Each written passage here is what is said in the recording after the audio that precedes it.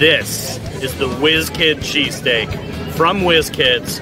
It's your classic cheesesteak. I got onions on it, we got the beef, and it's a homemade Wiz. They make it, it's got some Cooper cheese in it, not sure what else it is. Here we go. Whoa. Mama. The roll is amazing because all of this Wiz is really soaking into it, but the roll holds up to it. The Wiz got a little peppery kick to it. I like that. It's a little different than you might be expecting. I'm a cheesesteak snob. This passes my test, and then some.